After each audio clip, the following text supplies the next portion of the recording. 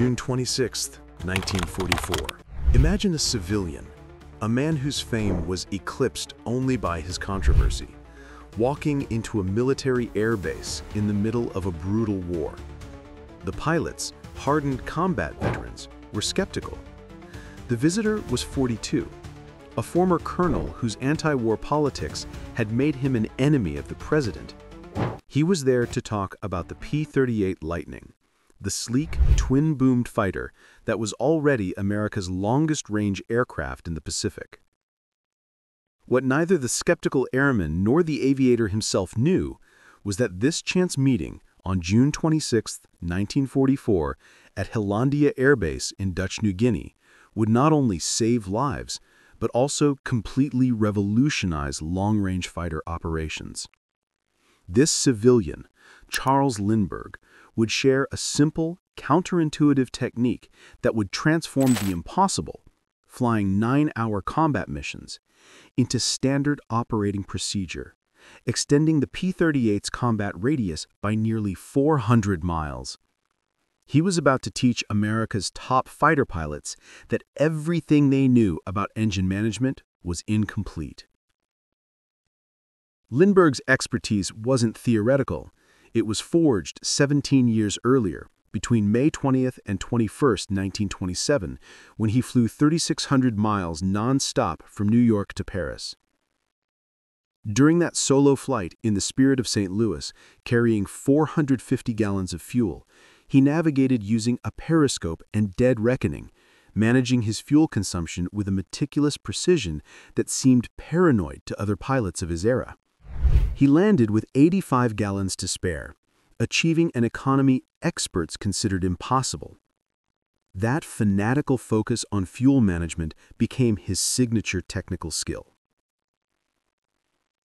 Throughout the 1930s, working for Pan American Airways, Lindbergh conducted survey flights across both the Pacific and Atlantic, constantly refining techniques that pushed aircraft range far beyond the manufacturer's published limits.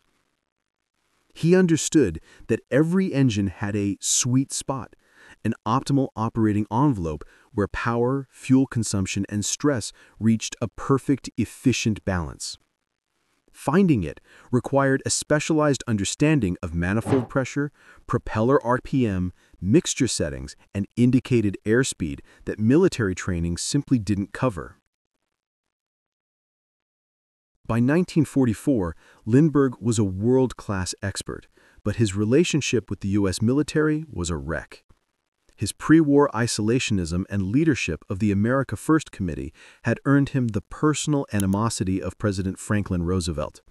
After Roosevelt publicly compared him to a Civil War Confederate sympathizer, Lindbergh resigned his Air Reserve Colonel's commission. When Pearl Harbor happened, Roosevelt personally ensured Lindbergh would never wear an American military uniform again during the war. But expertise, like water, always finds a way. Unable to serve as an officer, Lindbergh became a civilian technical consultant for aircraft manufacturers. In 1943, he joined United Aircraft Corporation, working on the F-4U Corsair and troubleshooting B-24 Liberator production problems at Ford's Willow Run plant. He even flew dangerous high-altitude test flights in P-47 Thunderbolts. By early 1944, Lindbergh saw his opening. United Aircraft needed a technical representative to observe P-38 operations in the Pacific. He convinced them to send him. His deployment was authorized by the Navy Department and kept secret from the White House. Neither Roosevelt nor the Secretary of the Navy knew he was headed to the war zone. His assignment began as observation, but soon Marine Corps aviation officers invited him to fly as an observer on combat missions. On May 21, 1944, he flew his first combat sortie, a strafing run near the Japanese garrison at Rabaul. He quickly demonstrated a practical expertise that surpassed theory, teaching Corsair pilots how to safely take off with bomb loads double the F-4U's rated capacity, which reduced accidents while boosting strike capability. By mid-June, he focused on the P-38 Lightning, specifically the 475th Fighter Group, Satan's Angels. one of the Pacific's premier P-38 units, commanded by Lieutenant Colonel Charles McDonald. On June 20th, Lindbergh got checked out in a P-38, his first time in the distinctive twin-boomed fighter. 6 days later, he walked into McDonald's recreation hall at Hollandia. Initially dismissed, he gained McDonald's attention when he mentioned that General Hutchinson, the 3rd Air Task Force commander, had sent him. McDonald, a 10-victory ace, invited him to fly a mission the next day. On the morning of June 27th, Lindbergh flew his first P-38 combat mission, flying on the wing of Major Thomas McGuire, a 15-victory ace. Lindbergh's formation flying was flawless, impressive for a pilot checked out only days earlier. The mission was a successful strafing run on an enemy barge, but the crew chiefs noticed something truly significant after the flight. Mission after mission, Lindbergh's P-38 consistently returned with substantially more fuel remaining than any other aircraft. After a 6.5-hour armed reconnaissance mission to Gilvink Bay, he landed with 210 gallons of fuel left, while others returned with tanks near empty. McDonald, seeing the undeniable evidence, called a meeting. 2 days after Lindbergh's arrival, under the glaring, unshaded light bulbs of the crude recreation hall, Lindbergh explained his cruise control techniques to the assembled pilots. Standard P-38 procedure called for cruising at 2200 to 2400 RPM with an auto-rich mixture setting, which was safe but wasteful. Lindbergh recommended dramatically lowering the engine speed to 1600 RPM, changing the fuel mixture to auto-lean, and slightly increasing manifold pressure to 30 inches of mercury to maintain an indicated airspeed of 185 miles per hour. This specific combination reduced fuel consumption to 70 gallons per hour, achieving 2.6 miles per gallon. He predicted this would stretch the Lightning's radius by 400 miles, enabling 9-hour missions. The pilots were stunned. 9 hours in a cramped cockpit, sitting on a parachute and an emergency raft, seemed inconceivable.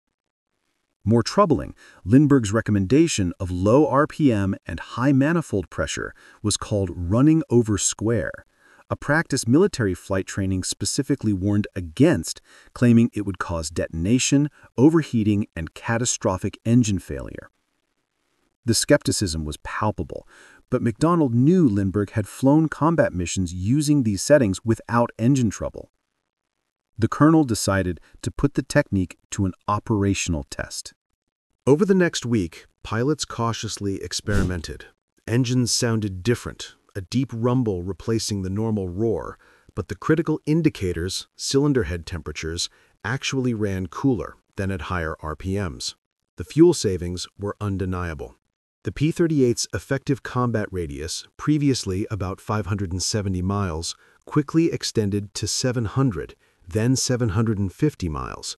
Pilots could now reach distant targets, fight for a quarter of an hour over the area, and still return with a 1-hour fuel reserve.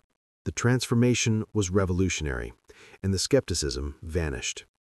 Lindbergh flew regularly with the 475th, accumulating combat hours and teaching by example, sometimes leading flights under the simple call sign, Mr. Lindbergh. He explained the physics. Reducing RPM meant fewer combustion cycles, and by increasing manifold pressure, the same power was produced more efficiently, burning less fuel per unit of time. The lean mixture further enhanced this by providing only the necessary fuel for complete combustion, unlike the wasteful auto-rich setting. The technique was not dangerous because, despite being over square by ratio, the 30 inches of manifold pressure was moderate, well below the 60-inch settings used for combat.